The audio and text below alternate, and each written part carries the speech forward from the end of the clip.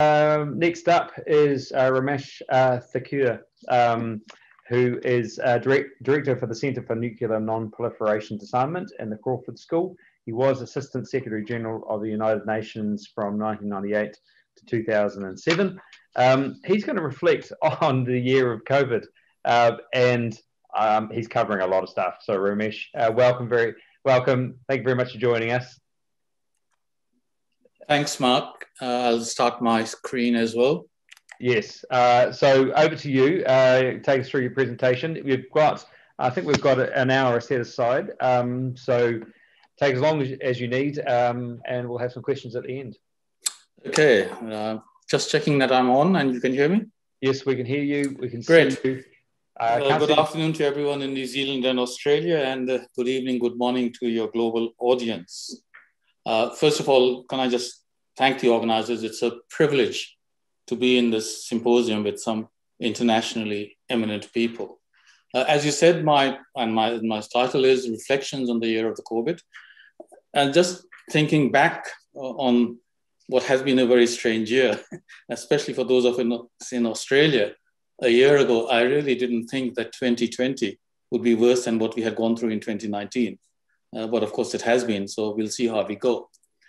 I'd like to begin with the fact that it seems to me, firstly, even now, there's a lot of scientific uncertainty and no one really has a grip on it. And we see this expressed in various ways when puzzled scientists say, well, why did our predictions not come true? Or what have we done wrong, sort of thing. And the second preliminary comment, bearing in mind, I'm not a medical scientist, not even a scientist, but I come to this from purely a policy point of view. The second thing to bear in mind is that I'm deeply skeptical that decades worth of accumulated science can be negated by the experience of one province in one country in 1 month, especially when, with regard to data reliability and the brutal suppression methods, any effort to mimic that really should have come with very strong health warnings in replicating that method and trusting the data that we got. And that has informed my perspective from the start, so that I've tended to substitute excitable question marks, excitable exclamation marks with question marks. You know, where is the data? Where is the evidence? Why do we want to go down this path? Especially as this has been the most intrusive effort at state control in Western history, more draconian even than during wartime. And I don't know about others, but I have deep problems with that. I'd like to understand why the state is taking away my liberties and freedoms before I consent to it. And that's what I've tried to puzzle out. Ramesh, are you intending to put a presentation up, or? Can you not see that? No, not at the moment. We're looking at you, not the presentation. Just sort of check. It should have been share screen. So let me just see if I can escape that. And here we are. How's that? Yeah, got it. It's not in presentation mode, but we can see your screen. Why couldn't you not see this? No, we can see. We can definitely see it. Yeah, but do you see the screen that says the WHO report? Yes. Good. Okay, I'll put that in full screen then. Interrupt me if it disappears again. Okay. No, we've got it. It's looking good. Okay, I'll just go back to the previous one so you know what I was talking about, if I can. That was the science denialism, so I'm on to this one. There's a whole series of reports from epidemiologists and public health specialists and even the government authorities from all over the world, culminating just before we had the outbreak of COVID in this official WHO report in October, which I imagine most of the audience would be familiar with, which really summarized the state of the art with respect both to what they were prepared to recommend, and more importantly, what they didn't recommend, which included some of the harsh mitigation measures that have been brought in the name of lockdown. So really, we went against the existing science, except for two interesting groups of people. One, the East Asian states that have actually been, I think, the most successful, given the circumstances and the geography and the season. are those that had learned their lessons from earlier outbreaks like SARS and avian flu and put in place various plans that were activated with great efficiency and very swiftly. And they went through that. And the second most prominent Western country that stayed with the existing scientific knowledge, of course, was Sweden. And at the very worst, their COVID performance is in the mid-range in Europe, but they have avoided many of the harmful consequences as a result. So I think it's, in a sense, the year's experience of actual observable data has vindicated and validated the consensus that existed before we went down this path. And of course, this was reflected in a series of national pandemic plans in the case of states and federal systems, state pandemic plans as well. I've got the UK up. Some of these slides I'm going to rush through because of time. Some I will speak to in more detail. With the UK one, I'm going to just skip over this and come to this one, the third one on that, where you can see that with regard to international travel restrictions, internal travel restrictions, and restrictions on mass gatherings, the existing pandemic plan drawn up in 2011, reaffirmed in February last year, so a year ago, emphasized a skeptical attitude to these severe restrictions. And yet they abandoned all that. And that we've seen in country after country as well. Just have a series of national plans, and as soon as the crisis hits, instead of activating them, you shove them aside, driven by panic and fear more than anything else. A second comment, looking at the observational data, to me what is most striking is how geographically bound this is. Europe, North America, and South America have generally had a much worse COVID mortality rates compared to their shares of global populations. By contrast, Africa, Asia, and all of us here in Oceania have had significantly lower mortality with COVID compared to our population shares. And that's why, to me, Australians boasting of how well we've done by looking at Europe and North America, I'm sorry, but that to me is a residual culture cringe where we look at inappropriate benchmarks for how we've done. We, in fact, are squarely in the middle of where our regional performance falls. And I don't think we need to be, we are not justified in being very boastful about that. The second thing that everyone knows by now, but doesn't actually act on with regard to responses, is how strikingly age segregated it is. Jay went through that in the previous one, and he was talking in particular about these survival rates. And we've known this from day one, just about, certainly for at least a year. And this is something that distinguishes COVID very strikingly, for example, from the Spanish flu, that for people over 70, it is significantly worse than the average seasonal flu, even a bad one. But for people under 70, and the younger you go, the more striking this becomes, it's actually not even as bad as the average seasonal flu.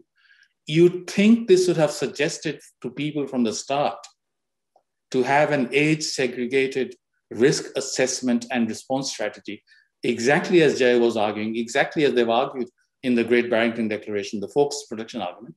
But in fact, they haven't done that. And that's very puzzling to me. Similarly, the latest Imperial College models, I've seen one mathematics graduate student, I think, went through the things, and they assume that there is no seasonality to the infection from COVID, which just seems very bizarre to be basing it on that assumption at this stage in time. And here again, you see the seasonality. In the Northern Hemisphere, when it goes down, in the Southern Hemisphere, it goes up. I would expect, therefore, as we head into the Southern Hemisphere, autumn and winter, we'll see decline as we are seeing. In fact, we have seen declines in North America and Europe, and we'll see a surge again in the Southern Hemisphere. So given that we seem to be locking down for one case and two cases here and there, it doesn't look too good for us in Australia at the moment. Again, a most important conclusion looking at the actual data over the course of the year is the extent to which infection, hospitalization, and mortality curves are policy invariant. It doesn't matter what policies are adopted. The curves mimic each other, whether you're in harsh lockdown, moderate lockdown, or modest to no lockdown. And this is again from a paper, in fact, that Jay and colleagues did not that long ago, last month. The parts in red, we failed to find strong evidence supporting a role for more restrictive non-pharmaceutical interventions in the control of COVID-19 in early 2020. We cannot completely rule it out, but even if the association exists, these benefits may not match the numerous harms of these aggressive measures, therefore more targeted public health interventions. You maximize the benefits, minimize the harms. That's the key equation, and that calls for targeted rather than these blunderbuss NPRs that we've seen in the name of lockdowns. But people have been surprisingly resistant to accepting what's before their eyes. So then we look at graphs that are easily available. This is from the Blavatnik School. Well, this is from Johns Hopkins, really. But you see again Sweden in the middle of the European thing, and you see Belarus, Finland, and Norway at the very bottom. They're really, in the past few months, no lockdown to soft lockdown countries. Of course, this is a selected one, but these conclusions in terms of the association do seem to hold when you look at all of them together as well. The interesting thing about Sweden, of course, is every time you mention it, the lockdown zealots or the cult believers in lockdown counter with, well, what about its Scandinavian neighbors? It's done a lot worse than Norway and Denmark and Finland. Well, the interesting thing is, if you look at the stringency index from Oxford and Our World in Data, for 7.5 months, since 22nd May last year, up until 6th January this year, all the other 3 stringency indices were actually below that of Sweden. So they've been softer in their approach than Sweden. And this, for reasons I don't quite understand, has failed to register in the public discourse. So in fact, their own argument can be thrown back at them. Yes, let's look at Sweden's neighbors. They've done even better by having still less restrictions on their society. And that's worth pointing out because I think it does counter that argument effectively. You get the same thing in the US states. It doesn't seem to matter what their policies are state by state. The curves mimic each other's, the infection, the hospitalization in this case, mimic each other to a remarkable degree, again suggesting, as Alex Berenson put it, virus gonna virus, doesn't really matter what you do. By changing the incentive structure for human behavior, you change human behavior, you don't change the behavior of the virus. That seems to be, as I said, to me, one of the strongest lessons that comes out of global experience from, for the entirety of last year. Again, looking at the US states, all the states in a different chart, the blue codes are those that went into winter lockdown. The red are the ones that didn't go into winter lockdown. You see how they're spread all over the chart on the x-axis. And in fact, the 5 worst performers on mortality count are the 5 that did go into winter lockdown. And then you've got the average thing, which is not a very significant difference between them. Or if you like, in terms of individual examples, think Florida and think New York together as well. So again, the same phenomenon there. With regard to masks, it's one of these memes. If they are so deadly, if you don't wear masks, how come all of us non-mask wearers are not already dead? And you can look at it individually with regard to countries, how curves rose quite substantially well after and for a sustained period after mask mandates were introduced because of the seasonal autumn and winter surge. Or you can look at the last one. I'm not going to go into detail, but it's there. Again, the curves mimic each other with no regard to whether the countries were mask mandated or not. It's again policy invariant, as I said earlier. And one of the reasons for that, of course, is that it's very difficult to get people to follow the correct protocols with regard to mask wearing. Here's a political rally from India with a mask mandate. Some people have it on properly, some don't have any on at all, and about a third of them have it down to the chin. And you can see, because they believe they have the mask, they're safe, and therefore they mingle in very close physical proximity to one another. And India, of course, has been, again, one of the great anomalies in actual results compared to the impossibility, really, of imposing physical distancing and social distancing requirements in the country.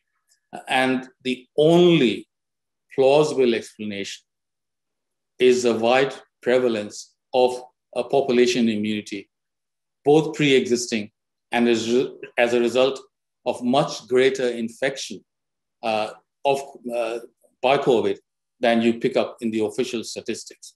And that has given Indians a degree of population immunity, which is showing through in the declining curves there. So the masks, again, seem to be pointless for that purpose.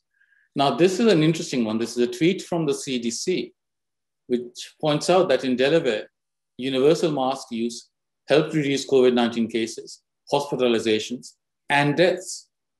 The problem was the period they were looking at was March to June. And Tom Woods took up Delaware and Pennsylvania. And one of the reasons for this is, if you look at Delaware, the CDC study ends at the end of June, which is a summer down slope for the curves. And then, of course, come autumn and winter, it shoots up without the mask mandate having been lifted. And the second thing he pointed out in this, and the reason for the comparison with Pennsylvania, is that the Pennsylvania mask mandate comes in 10 days or 9 days before Delaware, but the curves again go in their own time sequence, independent of the date in which the mask mandate is introduced. Now, Tom Woods is a libertarian. I thought, well, maybe he's promoting an agenda. I got this from his newsletter, but in preparation for this symposium, I went back and checked on my own, and here's the actual curve for Delaware. When the mask mandate comes in, when the CDC study ends, down from 235 to 89 cases, but on 12th of December at peak, there's 826 cases. Now, the CDC tweet was actually on 6 January this year, and they restricted their comment to the end of June. Given that this graph is widely available to anyone who's interested, that to me seems to be an example of deliberate dishonesty. Had they tweeted this in July, okay, they didn't anticipate the seasonality. But for them to be tweeting this in January this year and saying this shows how the mask mandate works and ignoring the very big spike for a sustained period afterwards, that leaves me suspicious about the good faith intent of that tweet. And there's the same thing again more recently when they pointed to 10 states in which there was a 5% fall in hospitalization between March and October last year.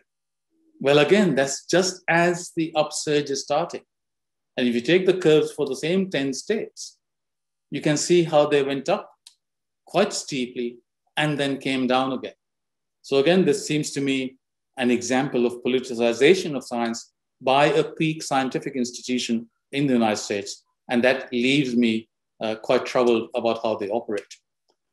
Also, in looking back at the year, for my purposes, the headline of the year is this from Politico on 23rd December, if I remember rightly. Yes, it is 23rd December. Lockdown California runs out of reasons for surprising surge. And you'll have seen that now that the governor is facing recall, he's starting to lift restrictions, even though pretty much all the metrics he used to justify it in the first place, they are in a worse place today than they were when the restrictions were brought in. So again, an example of the data not matching the modeled predictions and likely curves. All of which ends up for me with a very simple policy question. What is the acceptable level of mortality risk relative to the damage to health, mental health, society, economy, disadvantaged sectors, and poor countries from the mitigation and containment policies? And it does seem to me that we have overwhelming evidence that the net harm of the costs of lockdown vastly exceeds the net gain between the less restrictive and the harsh interventions. And I'm deeply, deeply troubled by the refusal to engage in transparent, public, whole of society cost-benefit analysis, which shows the net benefit rather than harm of the strict lockdown policies on this balance. It's not as though they're showing that the trade-offs are worth it. They're not even engaging in the balance of interest analysis.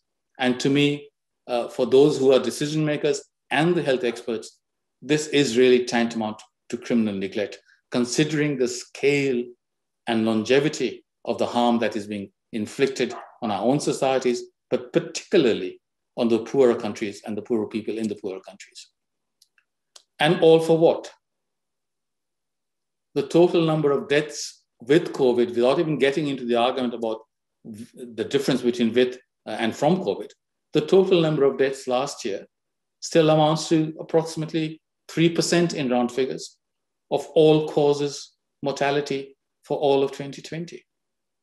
There's several other causes that have been deadlier than COVID, even in last year at a global level.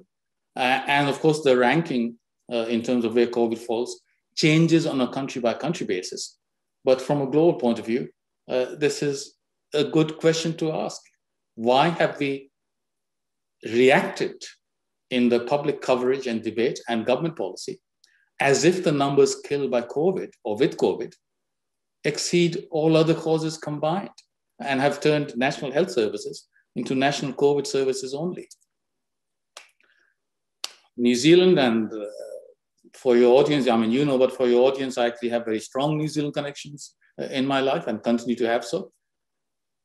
See where COVID falls in terms of the number of causes of death that are significantly higher than COVID-19.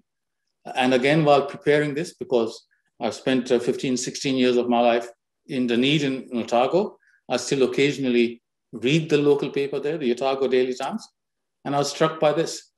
The same number of people killed on the road in Otago and Southland, which is an extraordinary thing to say. And in fact, a couple of days ago, I don't know how many of the non-Australians realize this, a couple of days ago, we had a truck driver killed in a fiery crash on the border between Victoria and South Australia because they have these border restrictions, and he was driving at night. This happened about 2:30 in the morning.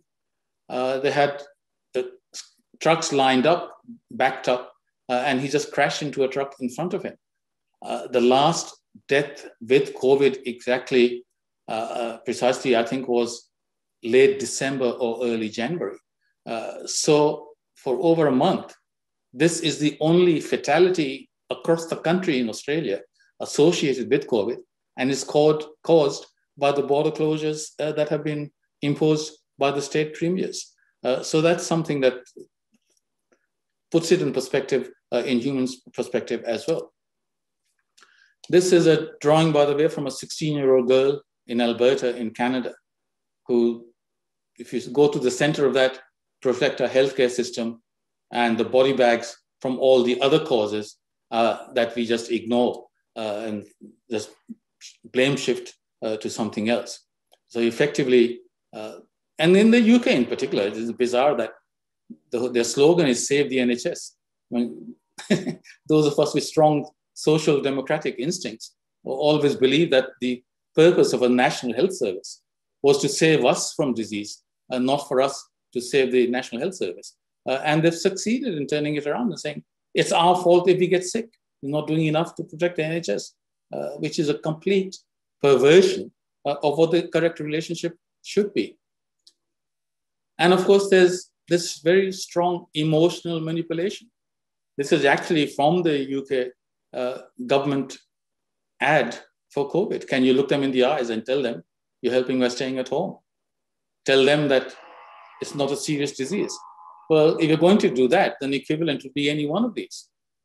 Look them in the eyes and tell them why the mother committed suicide, or why the mother couldn't go in for a cancer operation and died waiting for that, and all the other things that follow as that.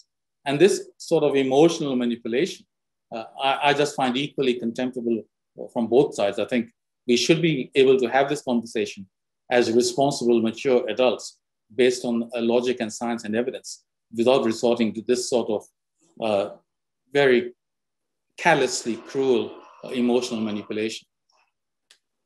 And of course, you see that with regard to Captain Tom Moore as well, who came back from a holiday overseas, tested negative for COVID, contracted pneumonia, goes to hospital, tests negative, picks up an infection in hospital, dies, and under UK rules, his cause has to be listed as a COVID death. And we've had this very substantial element of nosocomial deaths in hospitals in the UK. And this unwittingly ironic thank you NHS from the funeral directors results from that. And I think in a very substantial sense, rather than as a clever gimmick, this conclusion from Dr. Matt Strauss, a Canadian doctor who's at my alma mater, Queen's University in Canada, I think he's right. If lockdowns were a prescription drug for COVID-19 treatment, the FDA would never have approved it, because the balance between the gains, demonstrable gains, and the demonstrable harms just don't add up. And so my conclusions broadly align, not you won't be surprised, very strongly with that of the Great Barrington Declaration. First, do not do more harm than good. Protect the vulnerable. COVID-19 is now endemic. It will keep returning and mutating. Overall goal of public policy should be managing risks, not avoiding them, not denying them, and not aiming to eradicate them. I'm glad Jay spoke about how we seem to have transitioned from 3 weeks to flatten the curve to protect our health system from being overwhelmed into a zero COVID policy. I think it's Sir Charles Walker MP who said in an interview a couple of days ago in the UK that it's not so much that they've moved the goalposts, they've ripped it up and planted it right across in a completely different playing field. Fear and hysteria is never a good basis for policy development and implementation. I think instead we need to get back to emphasizing history, context, balance, and proportionality. We've had pandemics in the past, some worse than others. These too will pass. And governments must, and I think media and public commentators should, project calm, competence, and composure instead of panic and hysteria. And we've seen another one in Australia yesterday in the state of Victoria. So thank you very much. Thank you, Ramesh. Some questions are arising from that. Your own experience in, well, you mentioned about that CDC tweet, which I haven't seen. I'm certainly not watching everything the CDC does. But it was very surprising to me that they misuse the data like that. I mean, it's an official organization. And when you talk about the trouble with this sort of emotional debate, I mean, you'd expect institutions not to be entering into that. I'm wondering what your own experience in the UN might tell you about why international organizations are prepared to misuse information or show.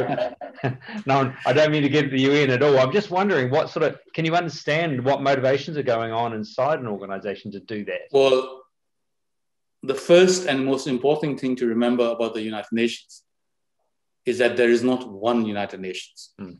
It's a multiplicity of entities, each with its own balance of interests and values and core constituencies.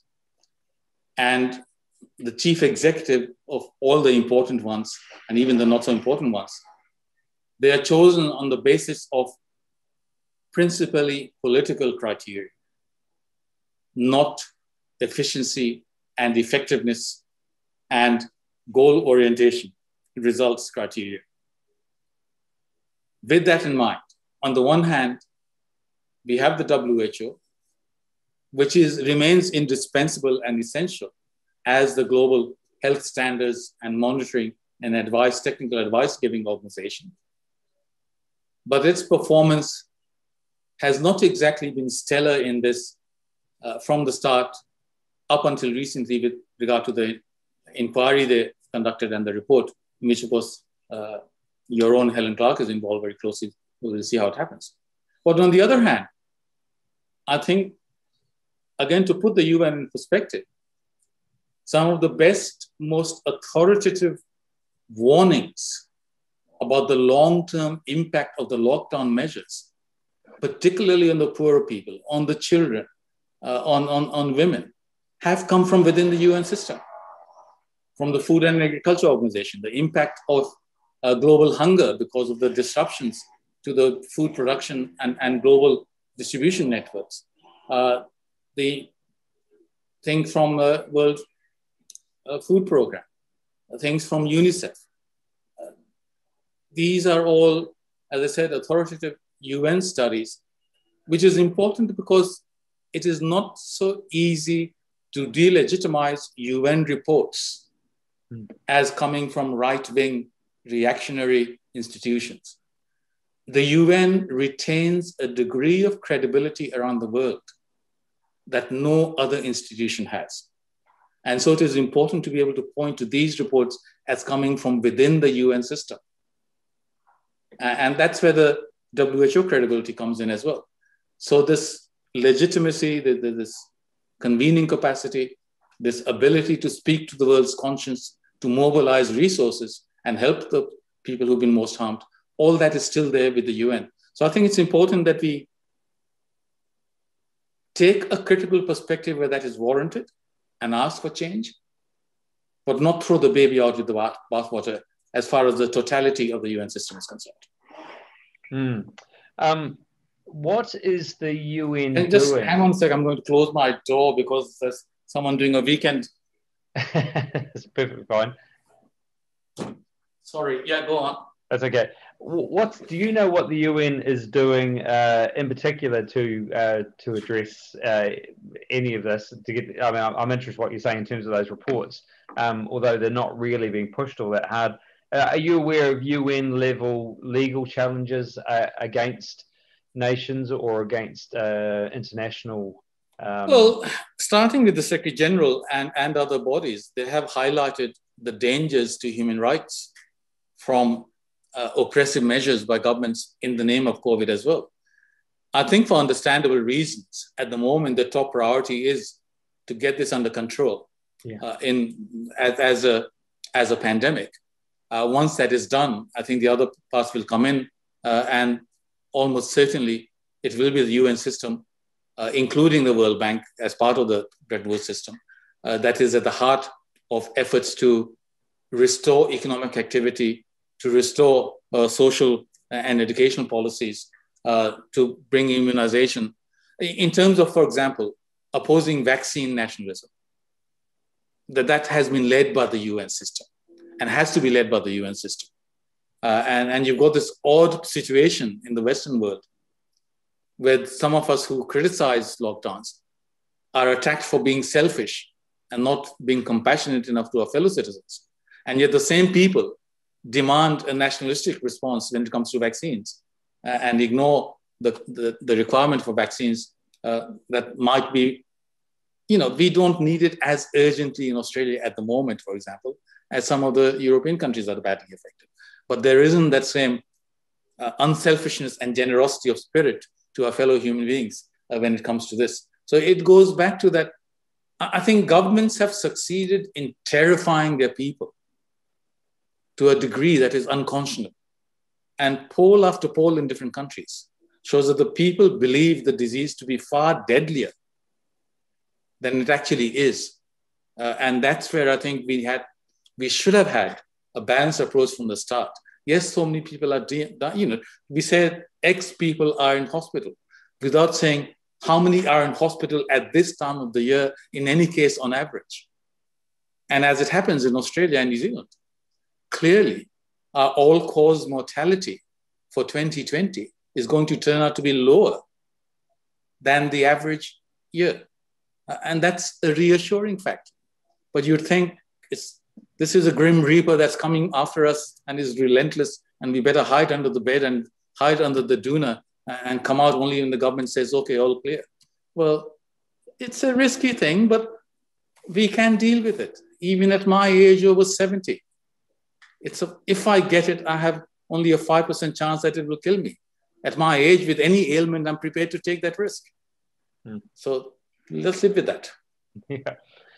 Just getting back to the WHO for a moment. In some ways, what you've just described about that crisis and the fear that's been driven by states seems to have... and the media. Yes, yep, for sure. Has seemed to have hamstrung the WHO in terms of its clarity around the fact that lockdowns aren't going to work.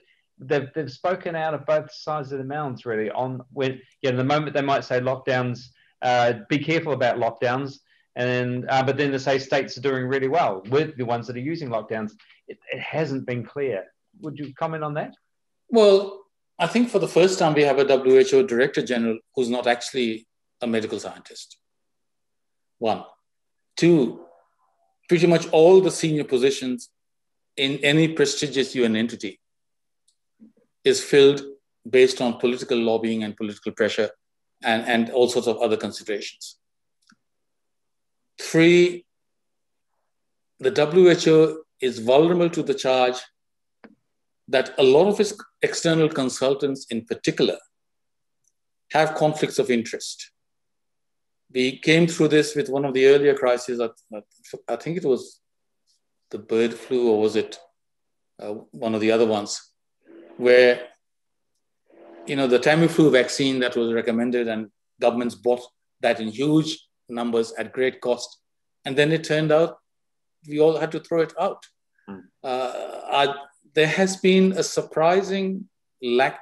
Look, of all the multinational firms, the pharmaceutical sector is the most notorious for having scientists and governments in its pocket. It has a massive, massive lobbying budget.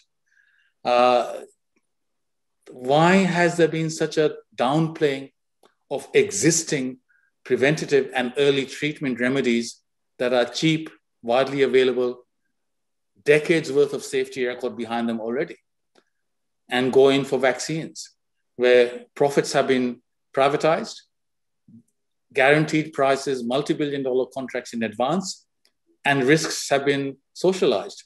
We've written in indemnity to the pharmaceutical companies. So this emphasis on vaccine, much as all of us who are rational people who welcome the vaccines and hope that they are efficacious and they can be made widely available. Nonetheless, this emphasis on vaccine has worked very well to the advantage of big pharma and big tech.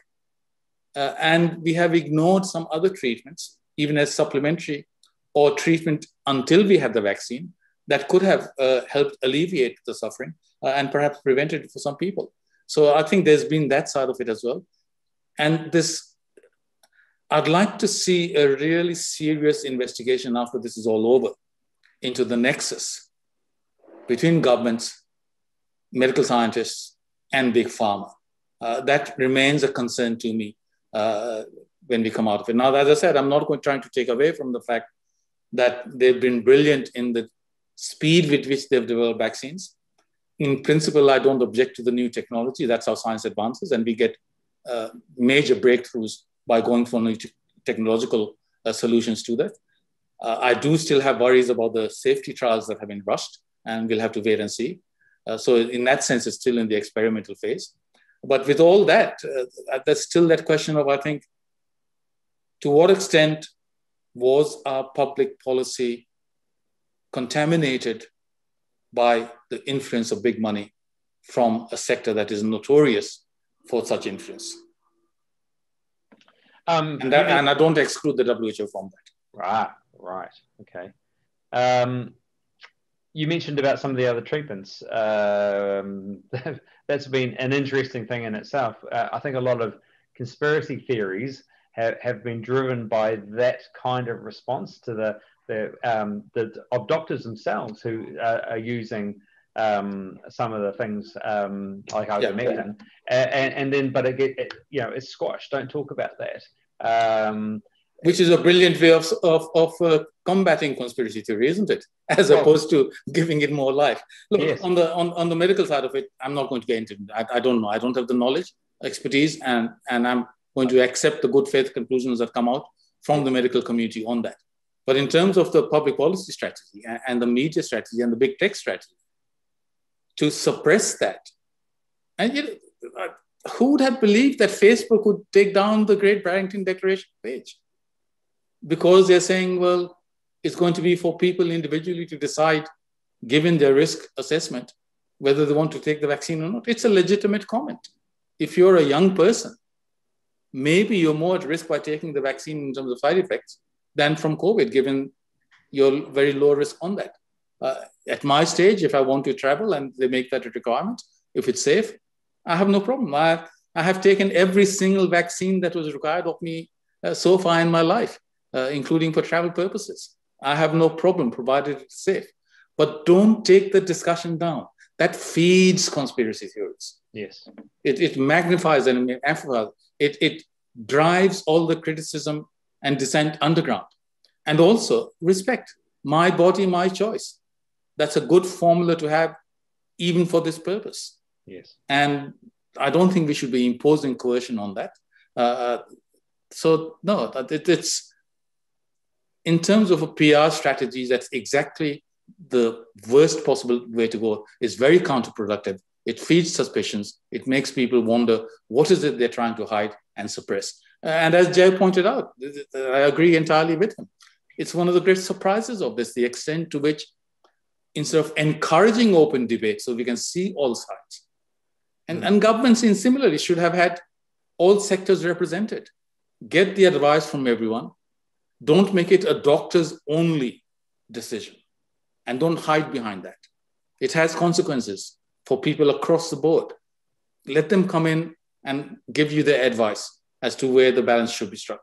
And then take the decision. It's your job to govern, not that of the health expert.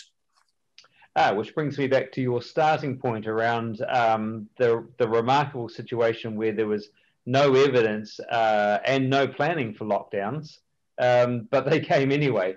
What do you put that down to? It felt instinctive. It felt like somehow it was the only thing that, well, in terms of the way the governments were responding. Well, I think three things happened. Yeah. Maybe four things. Firstly, I think we looked what happened in China and we were unjustifiably impressed by the lockdown strategy. Before the virus spread and hit us, we said, look at how brutal they are. Once the virus hit us, we said, oh, how brutally effective were they? Maybe it has to be a case of tough love. We should follow their strategy. One. Two, I still cannot believe why governments took Neil Ferguson and the Imperial College model at all seriously, given his previous track record. And why they continue to take him seriously, unless they want now to propagate fear. Because he's got an excellent track record in stoking fear. But any resemblance between the predictions for best and worst case and actual reality is entirely coincidental. So I can't understand that part. But this early prediction, 510,000 deaths without mitigation in the UK, 2.2 million in the US, that had a dramatic impact. Third element, Italy.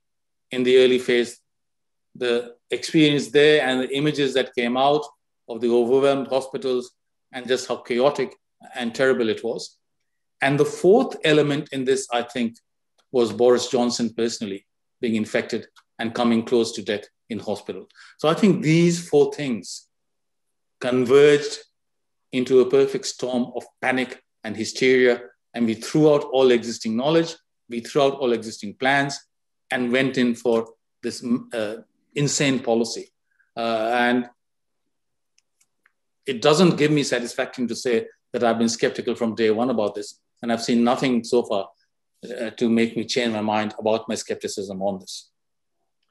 Interesting point you make about Boris Johnson, and if I remember rightly, in fact, early on, a small group of other leaders also caught the coronavirus, the Canadian Trudeau and a couple of others. So I think that may have helped to drive what was already in their heads. It did, but the interesting thing is they all did survive. Yes.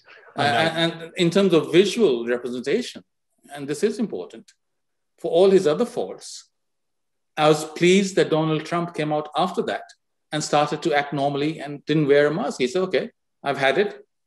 I might still have a low risk, but it's going to be very, very low. I'm not going to worry about it. By contrast, you have Boris Johnson goes into another isolation, wears masks in public, instead of saying, well, let's get on with it. I've suffered. I came near death. I recognize that. I'm very thankful to the NHS. But it does show that getting COVID, even if you're old and fat and unfit, is not actually a death sentence. So that is a message that's opposite of what he has conveyed. And he's been just, I don't know. If there's one leader who's been worse than Trump in his incompetence and flip-flopping, I think is Boris Johnson. It looks to me like what's happened from those things you mentioned. It's a nest of feedback loops between media and politics and medicine. Everybody's just reinforcing each other, and that's what seems to keep the whole show going. And not paying enough attention to the countries that managed it successfully. Indeed. It's well, at least we in Australia and New Zealand shouldn't make that mistake. This is our part of the world. Yes. One other question. How does your family and others in India, I imagine you've got family still in India, how do you think they feel about the West and the West response? Do you know? That's an interesting question. I think the paranoia spread very quickly in India as well. The lockdown, going back to the stringency index, if you look at that, late March when India imposed its lockdown, its index was rated at 100. It was harsh, it was brutal, and it had brutal consequences. And the images you may remember of hundreds of thousands of migrant laborers walking home because all public transport had been closed, and many dying on the way in very distressing circumstances often, and being sprayed by chemical disinfectants along the way as well. I think they started easing the restrictions month by month after the first couple of months because of two things in India. One, it became very clear very quickly that the damage to health services, to mental health, to economic livelihoods, people saying, well, we're going to die of starvation before we die of COVID. Most of your audience may not be aware, but last year, the suicide rate in India jumped up by a big margin, not just marginally. And the number of suicides was between 60 to 100% more than the number of COVID deaths. Now, I think we can take it that there's underreporting, but that can extend to both sides as well. So I think the realization of the damage on the one hand, and the realization that under Indian conditions, the social distancing is impossible. How can you practice social distancing in the great slums of Mumbai, where multi-generational families live together? One room has a bedroom for all of them. The other room has a living room and kitchen and dining room all combined. And all of them share washing and toilet and water facilities with 20 other families from a communal tube and toilet. It's absolutely meaningless. Now, in that context, even with similar infection rates in the slums and non-slum areas in Mumbai, the mortality rates in the non-slum areas have actually been higher. indicating that precisely because of these conditions, there's greater contamination and infection across the slum areas, and therefore the population immunity has spread much faster in the slums compared to non-slums. So you get this peculiar conclusion even from that. And all the studies, seroprevalence studies and things, do indicate that the actual infection is much more widespread, and therefore the combination of existing immunities, the fact that Indians have been used to taking HCQ for anti-malaria treatment for a long time, all sorts of other things, does indicate that surprisingly at the end, and of course there's a younger population too, but nonetheless, surprisingly and at the end, India is in many ways to me more of a standing refutation of the lockdown argument than is Sweden. Wow. Right. Thank you. That's it. Really appreciate it, Ramesh. That's wonderful. I do recommend that people search you out on the internet for some of your papers and opinion pieces. They're extremely well written. Really appreciate you coming on today. Thank you. Thanks, Mark. Take care. Thanks a lot. Everyone, we'll take 10 minutes. We've got James Allen's coming on in 10 minutes to a discussion about legal philosophy, or the legal issues that have been raised by COVID-19 and government responses. So we'll give that 10 minutes and go for a break, grab something to eat and drink. We'll see you in 10. Thank you.